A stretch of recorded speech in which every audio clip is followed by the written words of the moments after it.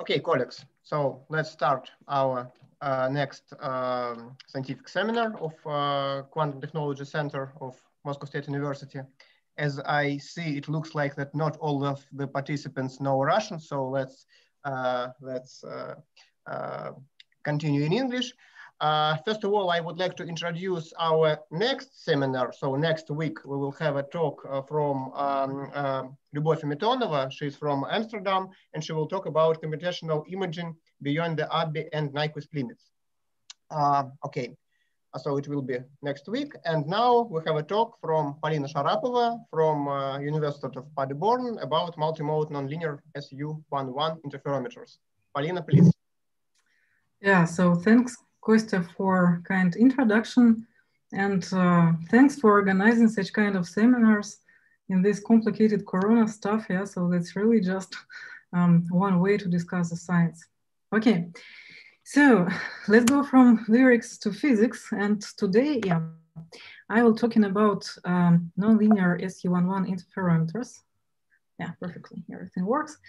About temporal frequency and special properties, about integrated versions and anisotropy effects in SU11. And in the end, in last minutes, probably I will talk about a bit interaction of such kind of light, which we can generate in the SU11 with atomic and matter systems. So interference. Yeah, so interference, that's a very well-known tool for measurement phase, and you can observe interference everywhere around in nature, not just in optics, but also in other systems. But when we are talking about quantum optics and quantum optics, our basic element, that's a 50-50 beam splitter, which transmits the light with a 50% and reflect light with a 50% probability. Then by using beam splitters, we can construct typical linear interferometers. That's a Mach-Zehnder interferometer, which consists of two beam splitters and some phase in between, input ports, output ports, and everything is linear.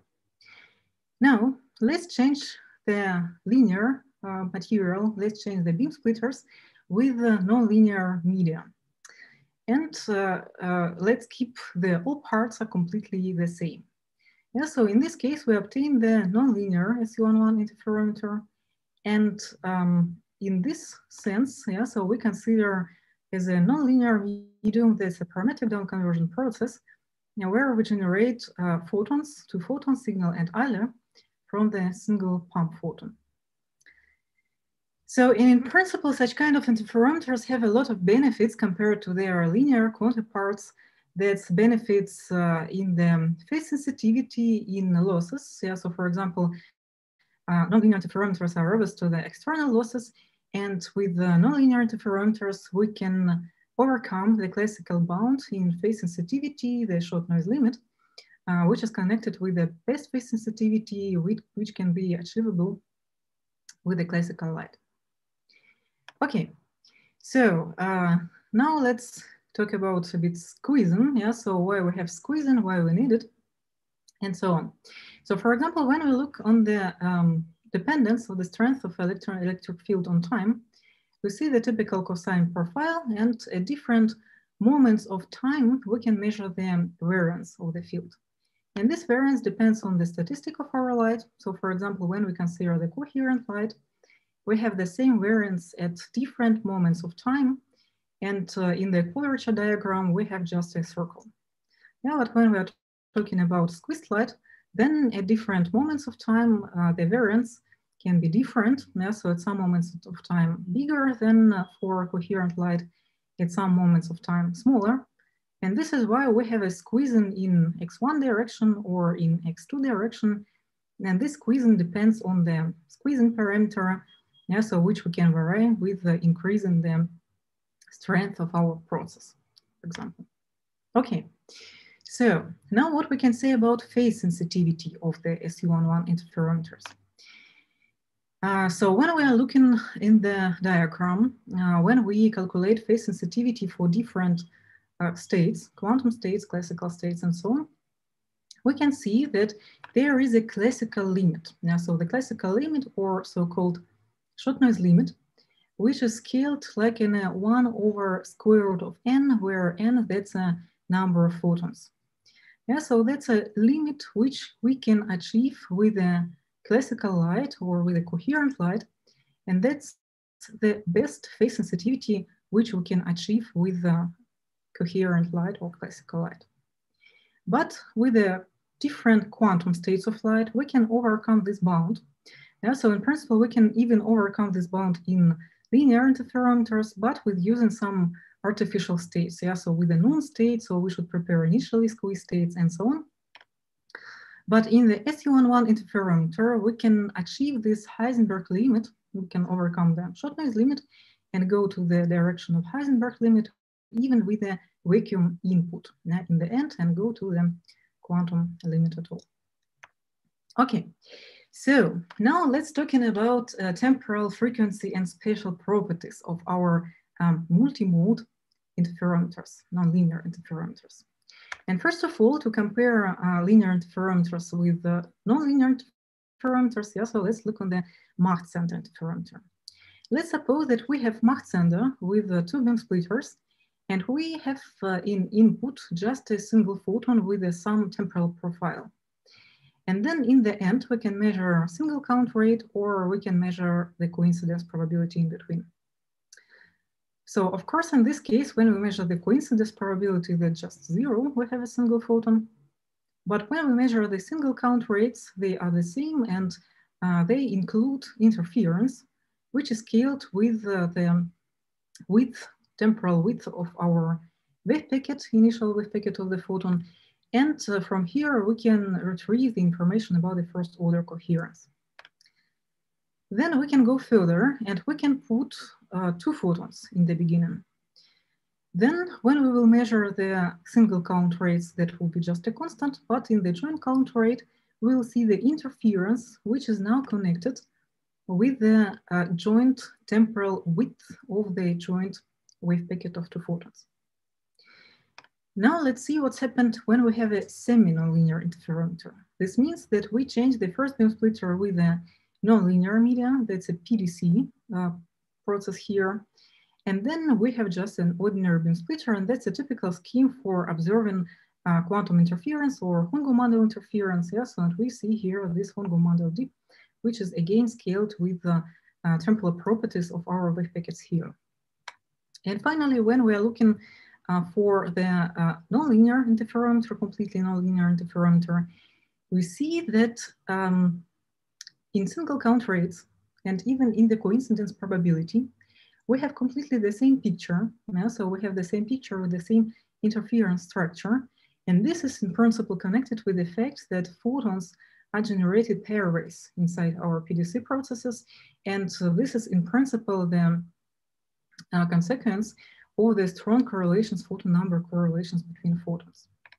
Okay, what we can say about spectral properties of SU11 when we have a rich multimode structure. So let's, for example, consider the case where we have, so that's our SU11, and we have a group velocity dispersive medium in between. Yeah, so then we generate PDC light in the first crystal. Then this light will be stretched in the group velocity dispersion medium. And then by varying the time delay between pump and the stretched PDC photon, we can amplify different frequencies in the second crystal. Now, so for example, if our pump overlaps with the central frequencies, then we have this amplification of the central frequencies in the end. Yeah, so that's an experimental setup where you have to be sure that your pump has a different path, yeah, so just not to be stretched as a PDC pulse. And what we see in the end, yeah, so in the end, when we measure and calculate the intensity distribution or the wavelength, we see that in such kind of interferometer, we can create a narrow band single mode light. And this can be achievable only in the high gain regime. Yeah, so in the low gain regime, even with such kind of configuration with a group velocity dispersion medium, that will be a broad distribution, but in the high gain regime, that's possible. Yeah, so we are sure that that's a high gain regime because you can measure and calculate the second order correlation function and see that that's exactly 3. Okay, so, but we can go further and we can intersect in the second crystal our pump with the other frequencies, yeah, with some sideband frequencies. And it means that we will have amplification of these frequencies and also correlated frequencies. And in the intensity distribution, we will see that we have two correlated peaks at correlated wavelength. And again, that's possible only in the high gain regime. Yeah? So that's like an unnecessary condition for observation these twin beams in this case. And yeah, so this also can be measured and proved in the experiment. Okay. Then, when we're talking about special properties of SU11, here we can construct geometry with a cylindrical symmetry. And if we have a cylindrical symmetry in our SU11, then for some appropriate distances in between, we can generate like in a ring shape intensity distribution. And in this case, we can talking about generation of light with a non-zero orbital angular momentum. And so, for example, when we change the distance between crystals, we see that there is points where we have more or less Gaussian intensity distribution, some complicated structures, and also some like in a donut shape, where we can generate so light with non-zero orbital angular momentum, and even modes with L0, with 0 OM, will have this double peak ring shape structure. Okay. So now we see that nonlinear SU11 interferometers have a lot of interesting properties, and they can be used for radiation shaping and so on. And then arises a question how we can bring this information and our knowledge to the integrated platforms. So in principle, why we are interested in the integrated platforms, because so integrated platforms, that's the future in principle. Yeah? So they have really small size, several centimeters, they have high stability and high efficiency. And in principle, all elements which we know in bulk optics can be easily implemented into different integrated platforms. Yeah? So including integrated PDC sources, including nanowire single photon detectors, including phase modulator, beam splitters, polarization converters, and so on. And in principle, using, for example, lithium niobate platform, we recently showed that it is possible to implement linear Mach-Zehnder interferometer, and using excellent electro-optics of lithium niobate with different polarization converters, we can manipulate the properties of lithium niobate of Mach-Zehnder interferometer. Yes, and this is why a native question, how we can implement properties of SU11 interferometers into the integrated platforms. And to do so, first of all, we consider the conventional architecture of SU11 interferometer and just bring it to the integrated platform. Yeah, so let's consider our type 2 PDC process, because that's the high efficiency process in the considered material. And first of all, let's consider the conventional architecture. So in our integrated case, the conventional architecture consists of two nonlinear media. Yeah, so that means that that's just KTP with the periodic pooling and a linear propagation distance in between. Yeah, so that's the same material, but without this periodic pooling. And then phase modulation, we can bring with electro-optics. We just apply the voltage and change the refractive index profile and bring some phase. Okay, if we do so, and if we look on the joint spectral intensity in the end, what we can see for different phases. In principle, we see nothing interesting in point that for each phase from 0 to pi, in the end, we will see some interference structure. So why that's happened? In principle, when we apply some phase here to our really broadband light, it means for each spectral component, we bring some its own phase.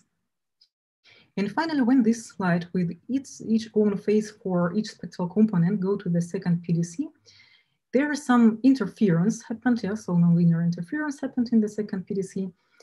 And finally, we see some kind of modulations of intensity.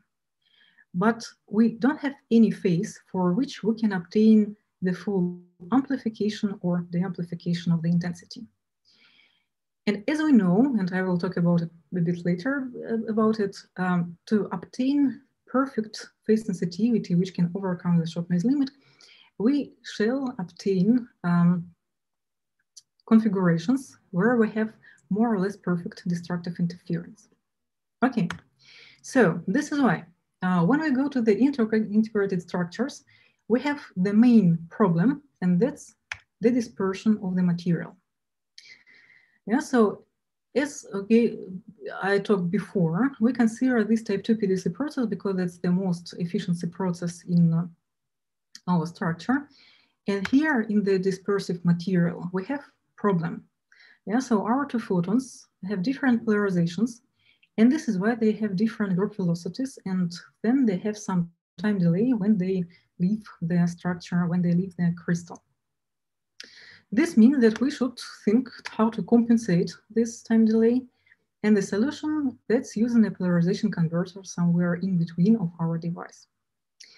And second question, that's the second order effects. Yeah, so when we provide some compensations here, we compensate the first order effects, but we cannot do anything with the second order effects, which is proportional, which is scaled as a frequency squared. But what we can do in principle, we can just eliminate, we can just diminish a bit these effects.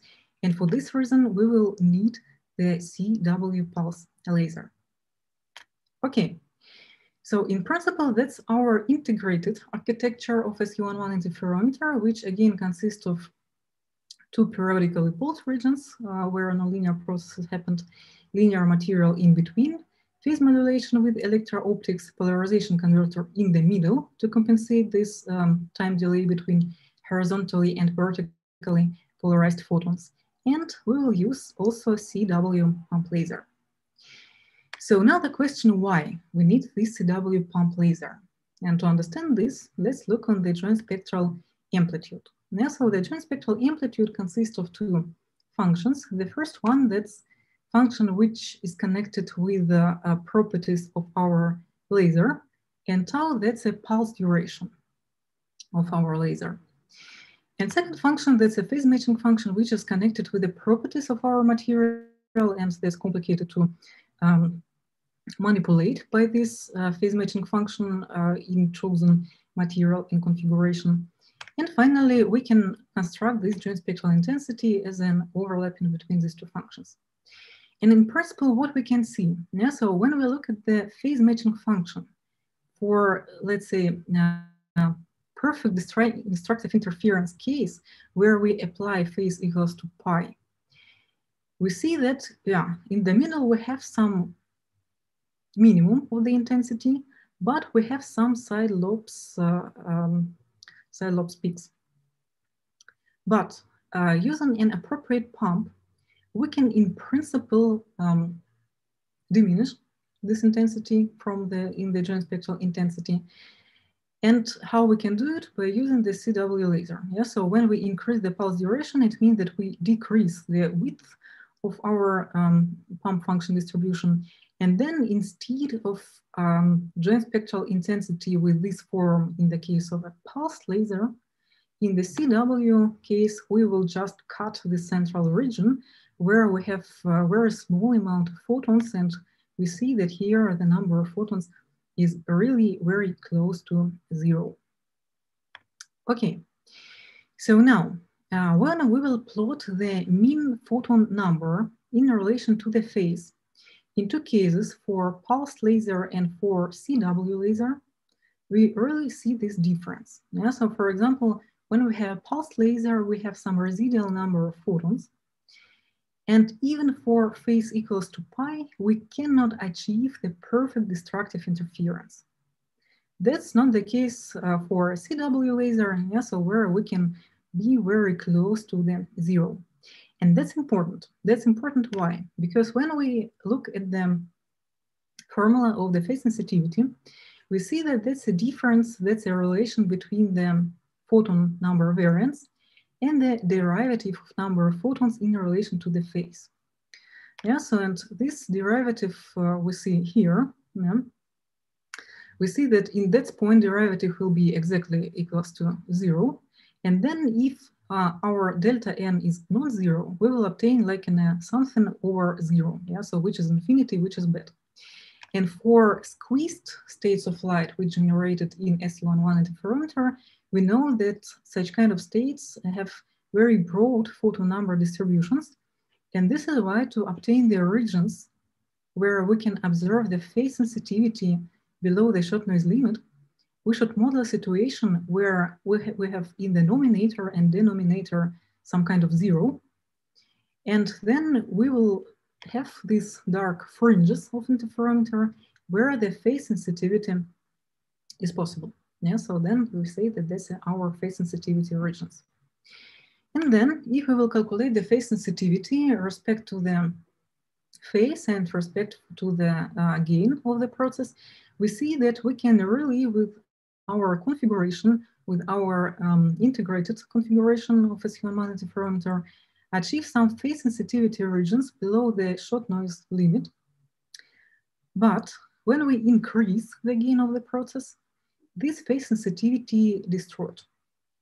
And the reason why? Because we have compensation only until the first order included. And we have non-compensated second order effects. When we increase the gain, we increase the influence of the second order effects, and that's why we destroy our phase sensitivity.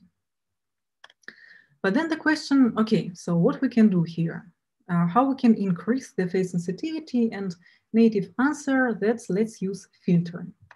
Yeah, so for example, that's spectral intensity without a filter and with a small filter, yeah, so with a small narrow band filter.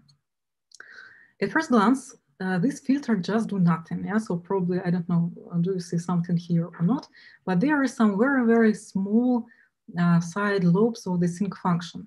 Yeah, so in principle here, our filter just cut this very small, very tiny, yeah, so intensity of photons. But when you look at the phase sensitivity, that's crucial. Yeah? So you can see that, for example, here, yeah, so that's our phase sensitivity region.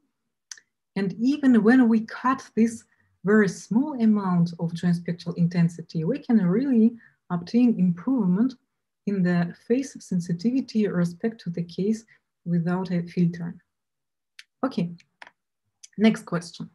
Yeah, so in bulk optics, we know that if we use some kind of seeds, we can also increase the phase sensitivity. Yeah, so then let's do the same in our integrated case.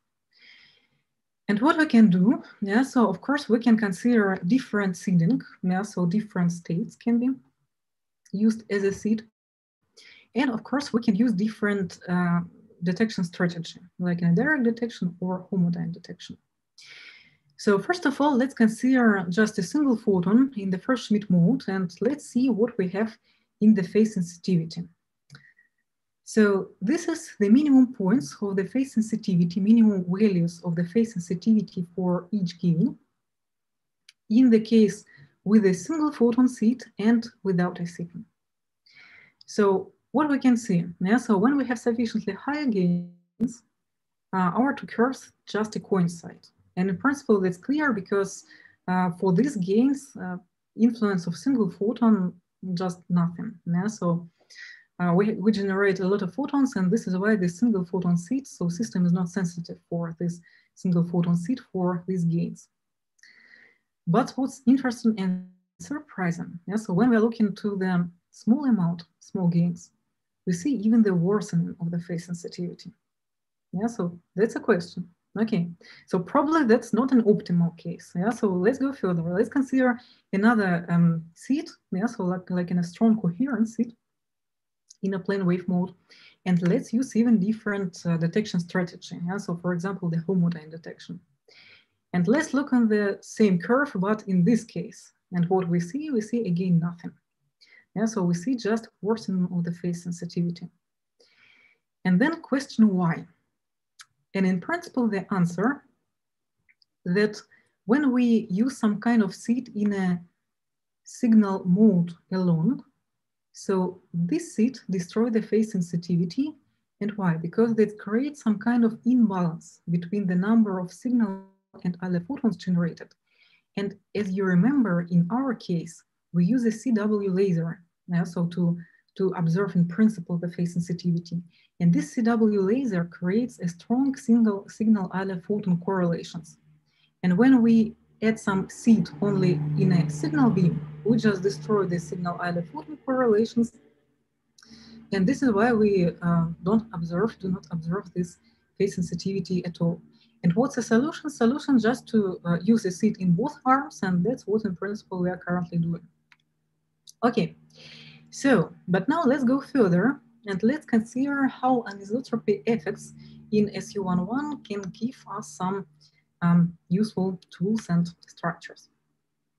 So, first of all, as I told before about orbital angular momentum modes, if we have some kind of cylindrical symmetry in our SU11, we can generate ring-shaped structure, orbital angular momentum, and so on. But in principle, in reality, we have a walk-off. Yeah? So due to the birefringent properties of our materials, we have a walk-off inside the single crystal. And what people usually do, they try to compensate this walk-off just using the second crystal with an opposite orientation of optical axis. And then, yeah, so we can, if our crystal is not so thick, we can create some kind of cylindrical symmetry. But in principle, we can also think what non-compensated configuration can do for us. Okay, so first of all, let's see what we have in the compensated configuration. So in the compensated configuration, if our crystal is not so thick, yeah, so we create this cylindrical symmetry, then we can observe this ring-shaped structure. We see some peaks in the Schmidt number and simultaneously the minimum in the intensity distribution. Yeah, so that's our perfect points where we can create very pro-distribution of the orbital angular momentum modes. But then when we increase the length of the crystals, we increase the influence of anisotropy. We see that this compensation does not work properly anymore. And simultaneously, we see that we start to increase the number of Schmidt modes in the system. Okay, so what we can say about non-compensated configuration. In non-compensated configuration, the situation is completely different. Yeah, so first of all, we start with increased number of modes. Yeah, so it means that just we change the orientation of the crystal here from one to another, and we see that we have increasing the number of modes in 4 times in the non-compensated case. And secondly, we see that in the non-compensated configuration, the distance plays a crucial role. Yeah? So when we start to increase distance slightly, the number of modes reduces very fast. And simultaneously, the opposite effect in the intensity happened. Yeah, so in the intensity, that's the integral number of photons, we see that at some distance, we have some kind of amplification at 3 orders of magnitude. Yeah, so this amplification is connected with the next overlapping of the generated signal photons here with the pump. Yeah, so when we consider just configuration without an air gap, these photons which generated here, due to the walk-off effect, will be at some point not intersect with the pump and will just leave the crystal, yeah, so without any further amplification. But when we add some air gap, we change the direction of propagation of photon here. Yeah? And this is why this photon can again overlap in the second crystal, which give us this amplification in 3 orders of magnitude.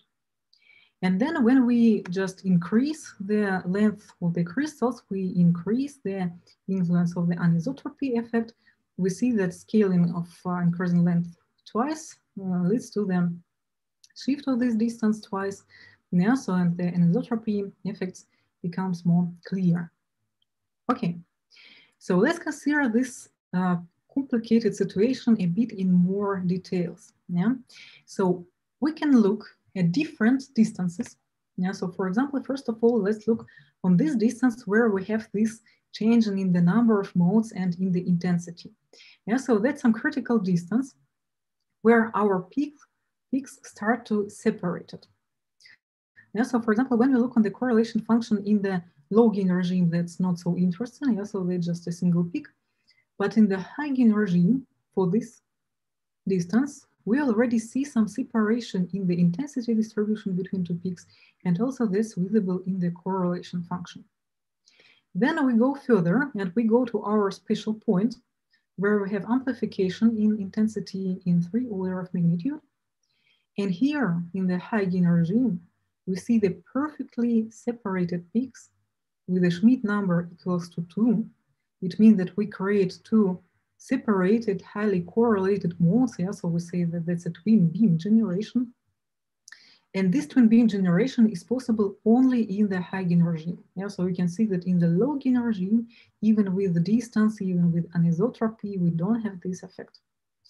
And finally, when we go further, when we increase distance further, our system tends to the single mode regime because the less part of the radiation intersect with the pump in the second crystal. Yeah, so and we see this tendency to the single mode case. Okay, yeah, so and again, this generation of correlated twin beams, yeah, so that's possible only in the high gain regime, and that's completely impossible with low intensity, in the low intensity regime. So finally, now what we can do with what we can do further, yeah, so with such kind of configurations, we can play with the radiation shaping. So we have two different configurations with a compensated and non-compensated anisotropy, and in principle we have two different effects. The first one, that's broadening of the intensity distribution with increasing gain. So for example, we can see it here. Yeah, so when we go from the blue to the orange line, we increase the gain, and we have the broadening of the intensity distribution. And the second effect, that's a narrowing of intensity distribution when we add a distance. Yeah, so from here to here, we increase the distance, and distance leads to the narrowing of the intensity distribution. So it means that at some point, these two effects should somehow compensate each other. Yeah, so we really see these points. So for example, here you can see that you increase gain and you reduce the number of modes, but simultaneously the shape of the intensity is more or less stable. Yeah, so we have more or less stable and constant shape.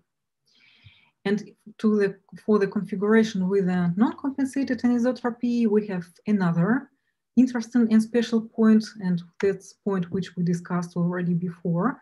And that's point where we can generate, again, in the high gain regime, two correlated, spatially separated twin beams. Yeah, so with the strong correlations.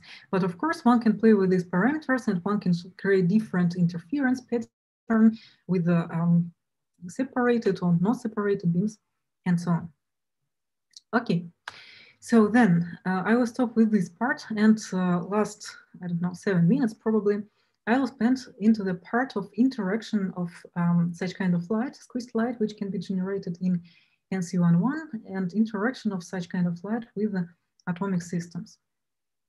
Yeah, so here we consider 3-level system, which shine these 2-level systems, 3-level systems, with 2 light fields, which can have different intensity distributions. Yeah, so for example, that can be coherent light, or that can be a squeezed light, yeah, so which generated in the SU11 interferometers. So, and then our Hamiltonian consists of atomic part, field part, and the interaction part. And when we are looking to the probability, to the population of the 3rd level, we see that dependence on the field statistics, we will have different structure. Yeah, so when we have, for example, coherent state, then we have a typical picture with the collapses and revivals, and so on. But when we have a squeezed light with a broad intensity distribution, then we don't have this so picture of collapses and revivals. We have more or less chaotic structure. Yeah, so and that's which in principle connected with this very, very broad distribution in the case of a squeezed vacuum. So now we can investigate different effects which we know from the semiclassical physics, but with using a quantum light. And one of them, that's electromagnetically induced transparency. Yeah, so the electromagnetically induced transparency happened when we shine our three-level system with two lights.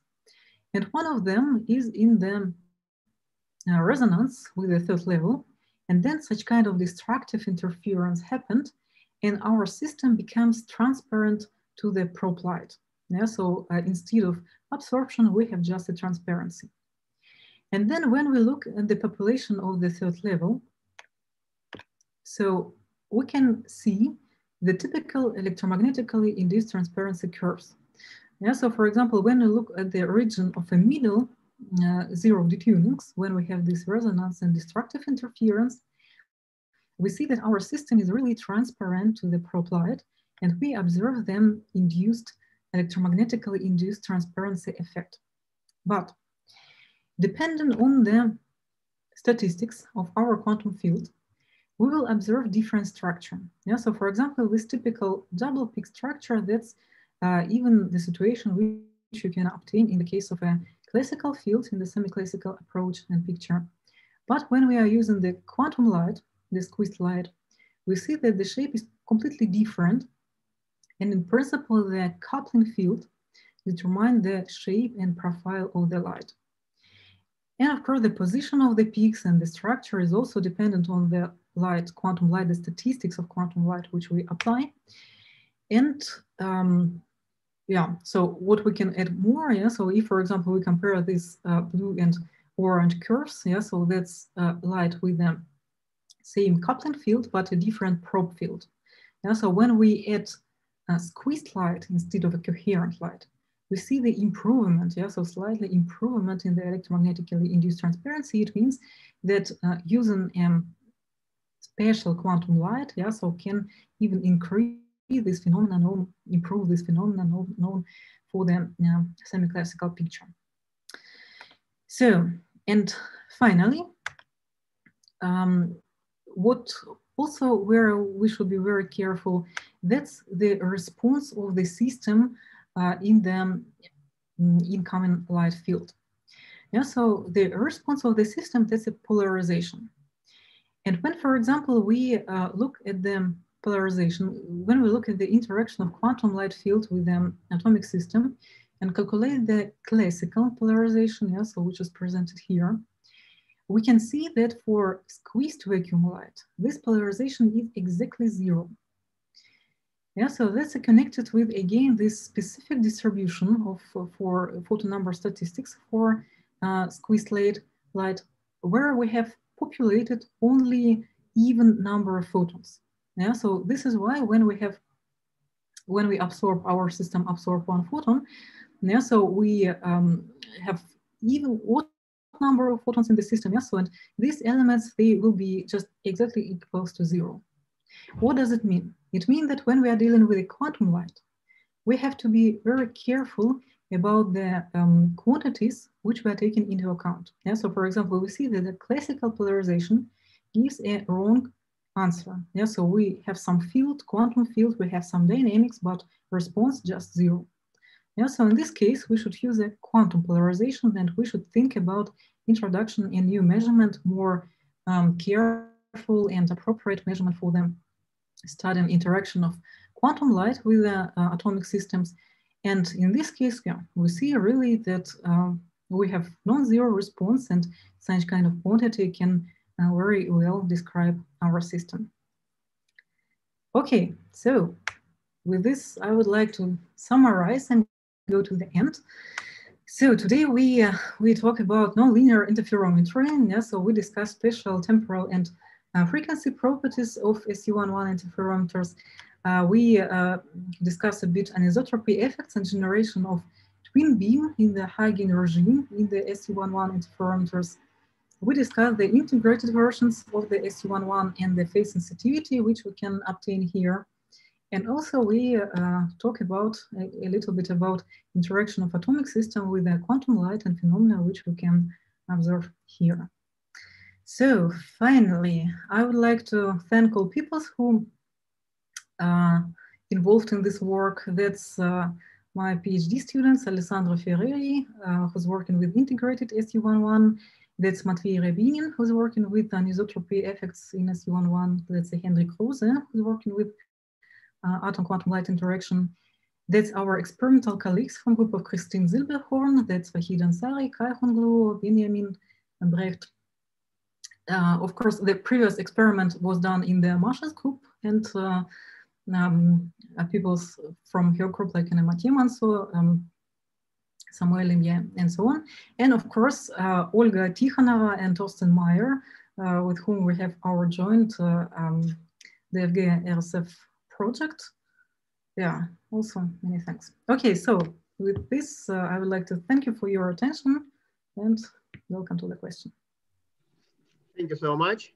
Colleagues, I think we may switch to Russian because the non-Russian speaking participant is disconnected. So, пожалуйста, коллеги, вопросы.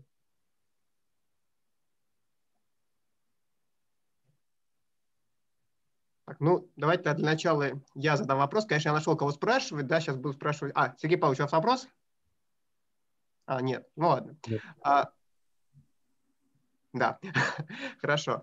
Спрашивать у теоретика про эксперимент, про детали эксперимента, наверное, не очень уместно, но я попробую.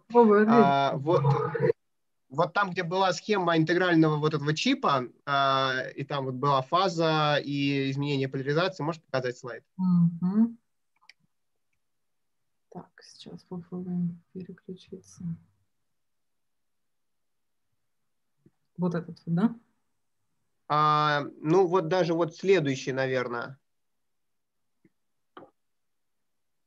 Ага. Ну да, все. Вот, то есть там сигнальные холостой фотоны, сигнальная холостая волна, они отличались по пространству, правильно, да? То есть вот сейчас, если предыдущий слайд включить. Вопрос вот в чем был, да? Каким образом отдельно фаза наводилась на одну поляризационную моду, но не на другую, да, потому что вот фазовая модуляция была обозначена, что она только на одну волну действует, да, и как, собственно, делалось вот преобразование поляризации? Ну, в общем, поляризация — это тоже электрооптика. То есть вот все, что на литиум-неопатии, это электрооптика. Вот, например, вот здесь хороший экспериментальный пример, да, то есть вот здесь, например, есть ряд поляризационных конвертеров, каждый из которых включается при помощи приложения напряжения, и таким образом изменяется поляризация в какой-то определенной точке. Да, и таким образом можно как раз варьировать вот эту временную задержку в зависимости от того, в какой точке приложить от напряжения, раньше или позже, и вот временная задержка будет компенсироваться. По поводу фазы. На самом деле, да, здесь они распространяются одновременно, сигнальный и холостой, но у них разная поляризация. За счет того, что у них разная поляризация, то есть вот как раз можно внести фазу только в один из них. Понятно. И в накачку она тоже не вносится, получается? То есть она накачку только... она не вносится, да. Накачка здесь, в принципе, может даже идти по другому пути. Понятно, спасибо. Коллеги, еще вопросы?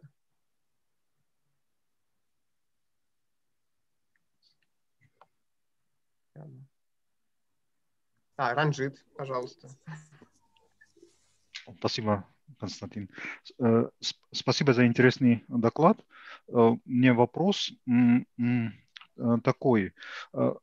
Поясните, пожалуйста, почему вы не рассматриваете дифракцию и ее влияние на число фотонов и корреляцию?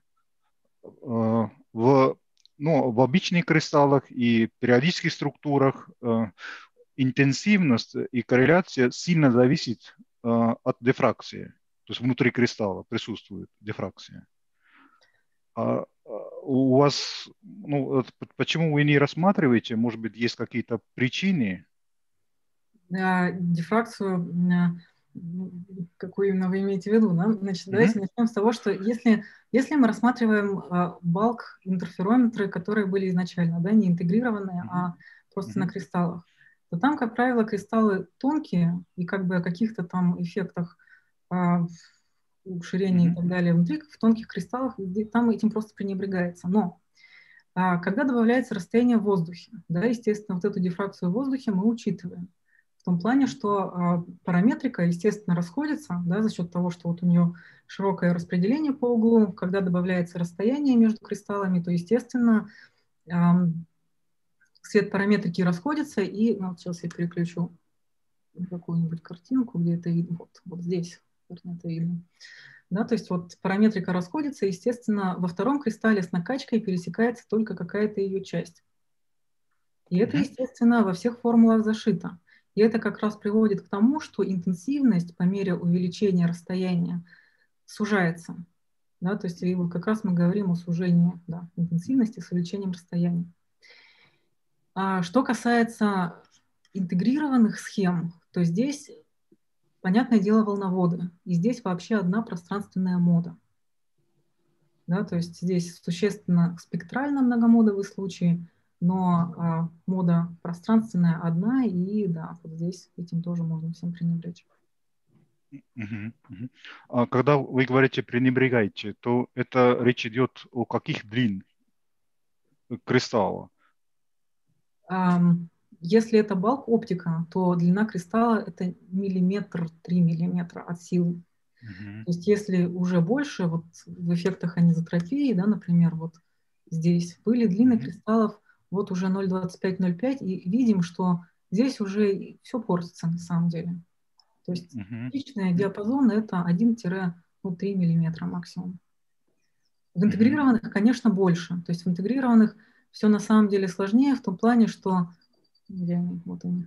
Здесь пока все делается с низкими интенсивностями, да, то есть это не яркие сжатые состояния здесь ни в коем случае. Здесь режим нескольких фотонов, фотонной пары. И для того, чтобы получить более или менее хорошую эффективность, да, нам нужно, естественно, выбрать подлиннее вот секцию PDC. И здесь она 1-2 сантиметра. Но 2 сантиметра это уже совсем предел, конечно.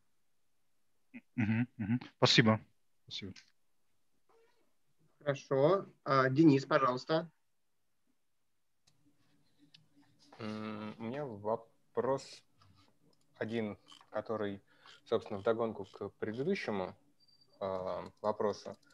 То есть утверждение, что зашиты в формулах, да, дифракция, а вот дифракция накачки, я так понимаю, не учитывается. Ну, конечно, да. Дифракция накачки не учитывается и считается, опять вернусь вот к этой прекрасной картинке, да, здесь накачка считается постоянной.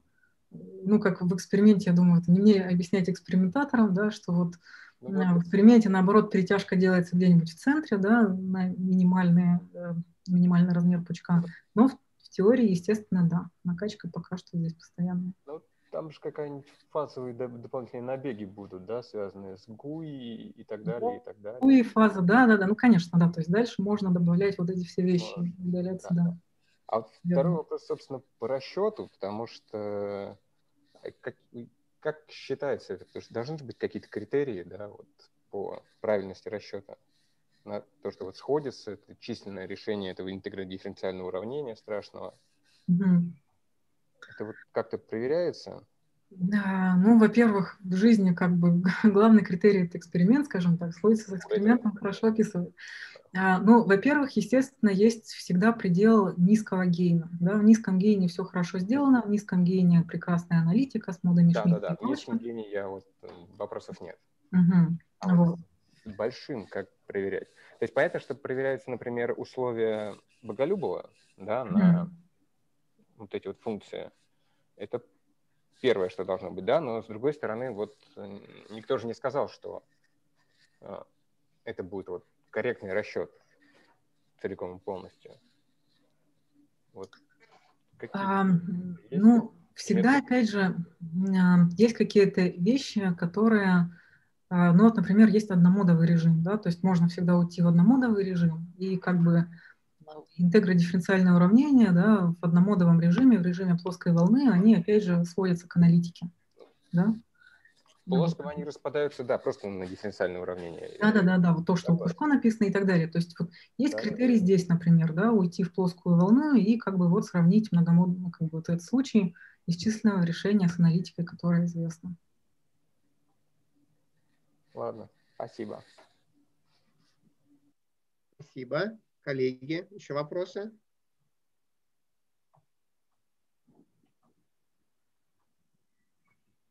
комментарии, пожелания? Константин, могу задать еще вопрос? Да, давайте. Спасибо. Полина, скажите просто, вот когда вы говорите gain, то в моем понимании это нелинейный коэффициент и умножается на что-то еще, да? Да. Ага. Значит, в общей сложности, да, когда мы говорим, ну, мы немного разделяем понятие теоретического и экспериментального гейна. Теоретический гейн — это просто в нашем понимании константа, которая стоит в гамильтониане, да, у нее там входит квадратичная нелинейность, амплитуды полей, ну вот и так далее, и так далее. Когда мы уже описываем полный процесс, мы говорим об экспериментальном гейне, куда входит, естественно, интенсивность накачки, мощность, длина кристалла, которая также влияет, да, на вот эту вещь, ну и, естественно, все предыдущие константы.